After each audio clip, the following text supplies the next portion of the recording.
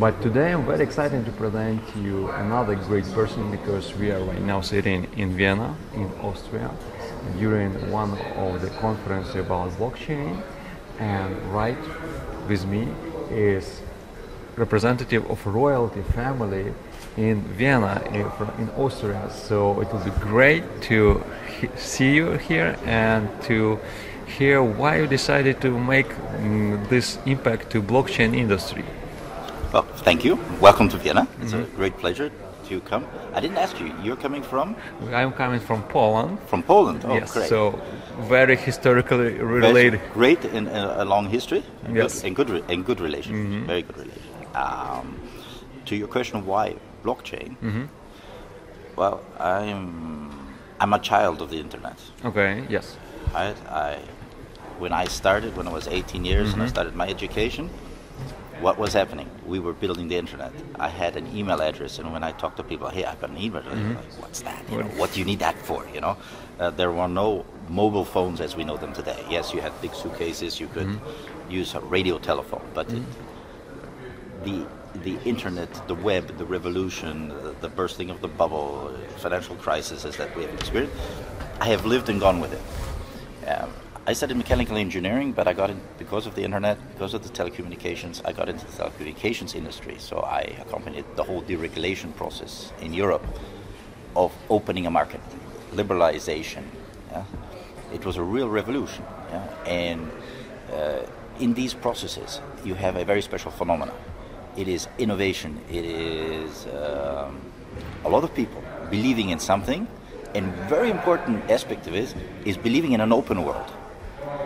And for me, the blockchain technology, in theory, it has existed for a long time. I mean, ledgers, we have used ledgers for hundreds of years.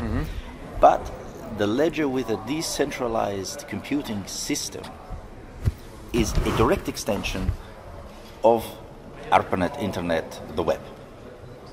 The prerequisites in the network and in the power of computing, of the personal computer. We have computers at home today that did have more power to compute than our mainframe computers did in the 80s. So everything is coming together. And you can consider the blockchain like the missing link of the internet data revolution. It is really that which has the possibility or gives us the tools as everyday people to change the way we have done things for hundreds of years. I agree. So that's why I'm here. I want to be part of this. My philosophy as a person, maybe also as a family, is to have a vision and to do things which are good for all of us. Maybe also a personal note to me, very personally, that in about 2006, I made a very fundamental decision. I was going to leave the commercial world. I sold my companies, and together with my wife, we founded an NGO, and we are working on a 100% charity organization. So I also changed the way I look at the world. And I decided 2 years ago to re-enter this world because with the coming of the blockchain, I said, here we now really have the tools to do that, what is necessary for the common good. Yes, and we really have an opportunity to change the way things work and how people think. You say about charity and you are involved in blockchain. In my opinion, if you combine blockchain technologies with charity, with transparency of blockchain, that every person can see where donation is going, it can be really a huge impact in the world, in your opinion. Do you have such a plan to go in that direction? That because as you know, blockchain is why it is a great one with this transparency. Yes, blockchain has, I say, the blockchain combined with decentralized computation, and if you want to take it one step even further, as an open source project, yes, it has a huge, huge potential because, like you said, it makes it transparent. It is not controlled by any one person. Yes. Right. And it has the ability to evolve because The biggest problem we have with most data systems and data centers today, they are so established in the way they were configured 10, 20, 30 years ago, maybe 40 years ago. And if you want to try to change that or do something in that system, it's almost impossible. But the blockchain, through its nature, has the possibility to say, okay, we need to take another fork. We need to mutate because maybe the conditions that when we started have changed or don't quite apply, or we have some new experience. So you just agree. If everybody agrees, okay, we change. And the old is still there, just as well documented. You see the change, and you're off working in the new future. Yeah. Do you remember one first time you heard about maybe blockchain, about Bitcoin? I don't know, what was your story when you first time heard and you get involved? I couldn't tell you the date, but I can tell you definitely 100 it was Bitcoin. Okay. It was Bitcoin because it ran across me somewhere. Yeah. It was Bitcoin, and I said, what's this? What is that? What's this? And then I started delving into it. Okay. Today we know the history. I know the history because also before I came to this event, I made sure that I knew a little bit about history. And it's really interesting that in 2019, it's the 18th birthday of the blockchain idea in the modern sense. Yep. We made interview with father of blockchain technologies, Kosternet, a couple months ago, and it's really amazing how it's started. Now let's talk a little bit. Like we got idea about blockchain, your involvement. In my opinion, it will be great also to hear what is regular daily life is looking like your personal daily life, like you are a royalty family. What you are doing during every single day? Communicating. Basically, if you want to boil it down to the core, our organization's main activity is networking. Okay. Bringing people together, passing information, talking to people. It's dialogue. So for us in our charity work, and also because we work on all levels, we work from a very grassroots level where we help schools, orphanages, hospitals. So we run 8 projects, but it goes right up to bringing people together on organizational level, on governmental levels, also to do mediation. Maybe some countries are having some issues and other countries cannot talk to them, so we try to find manner for dialogue. Yeah? Okay. So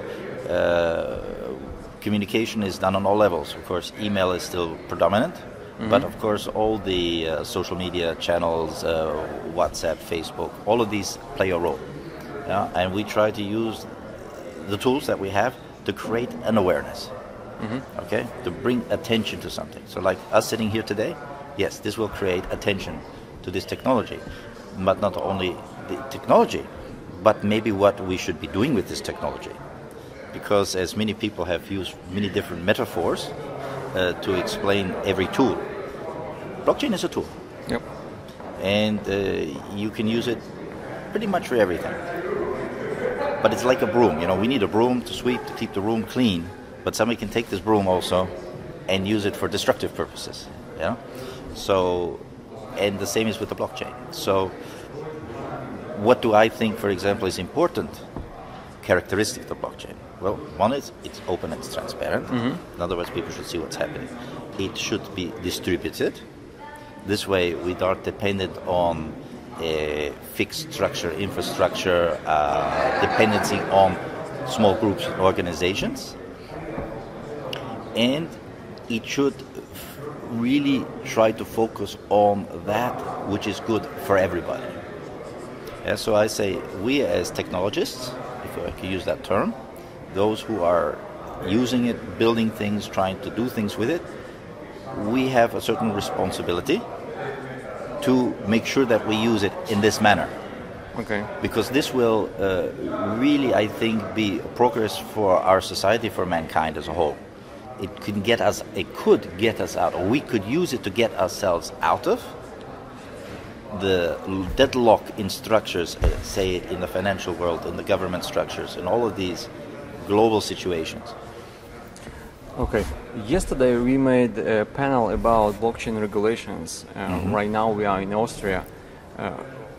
you are maybe, I don't know how you are involved in political situation in Austria, but can you tell us, Austria government, is it planning to make some progress with blockchain regulations, similar what we see right now in Malta, in Switzerland, or not? Or if not, when they planning to do this? I think we have in Austria sort of a characteristic of wait and see what happens. Okay. This is very much part of our nature. I don't think that there are too many countries that will take an aggressive approach, such as Malta or Liechtenstein, or also now Benelux, Luxembourg, because it's a nature of small countries to make quick decisions, yes. To try to take advantage of uniqueness which can improve their economical situation. Right? Because, I mean, Malta, for example, it's an island, it's a beautiful place, wonderful people, I like it, I've been there quite a few times. Actually, I also had a very interesting talk with the Prime Minister's office, exactly on this subject, to understand how they see the world and how they want to regulate or not regulate. And it is important for them because it can generate activity, commercial activity in their country, which otherwise they would not have. All right, but for large countries, it's like it's 0.0 something percent. Like we got other problems. Okay. So the same is here in Austria. Yeah, Austrians tend to be very observant in the process, but I think we have a very solid community in the country. Yes, we have a very innovative mentality.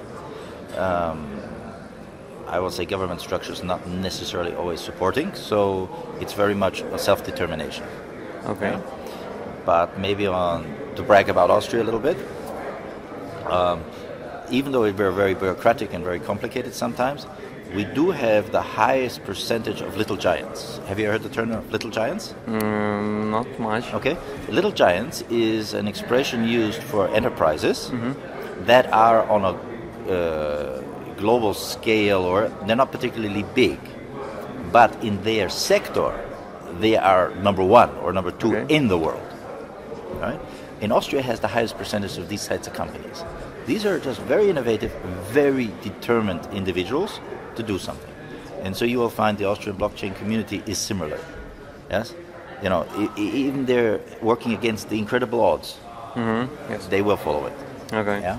Yes, regardless of regulation or not regulation and so forth. So it's interesting.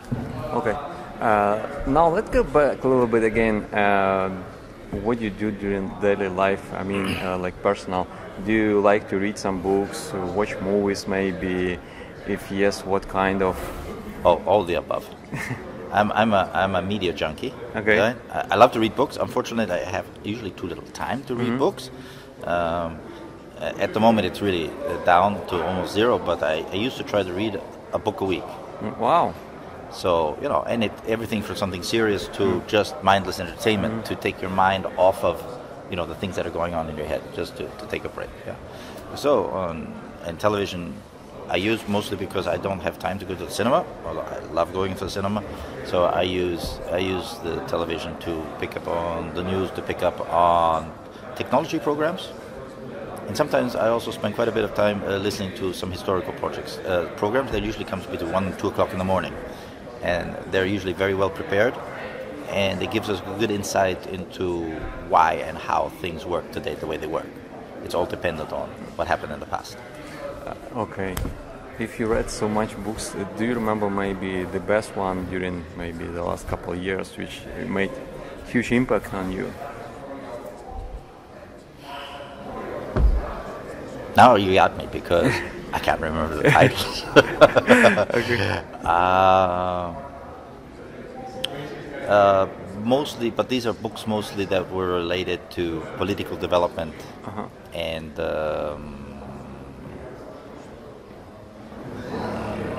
how there's a difference in mentality and a way of thinking.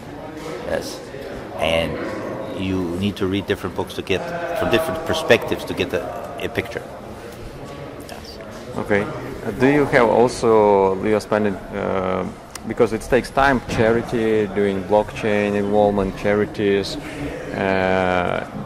How much time you're trying to spend with your family and manage this, because it's not so easy to manage family relationship and doing charity and business. Actually, I'm very fortunate. I'm really, really lucky guy. Okay. Really. And it's a simple secret. It's business, charity, and activity. It's a family business. So our association, my wife is the president, because actually the idea of our charity, the Association for the Furtherance of Peace, and our award, the Flame of Peace, that's her idea. So she's the president of our association. In the family, in the private office, on the financial side, it's one of my sons and myself. On the IT side, it's another son and myself. So we're always together. We're always working together. So I don't have to separate office and family. Okay, so everybody involved. Everybody's involved. So and today, actually, my wife would be here, but because I decided I'm coming for all 3 days to this event, and we just could not get rid of all obligations, so we split today. My wife is taking care of one of our responsibilities, and I'm here today. And one son will come this morning. The eldest son, he is with his son today. So in the morning, Saturday he has to take care of his son, but he will come in the evening. So you will have a chance to meet almost everybody. Okay. So this is great, and if anybody can do it, I recommend it. If you can do it, everything together, it really is. But everybody's happy. You don't force for example, kids, your children to do. They wanted to join you this path. Yes.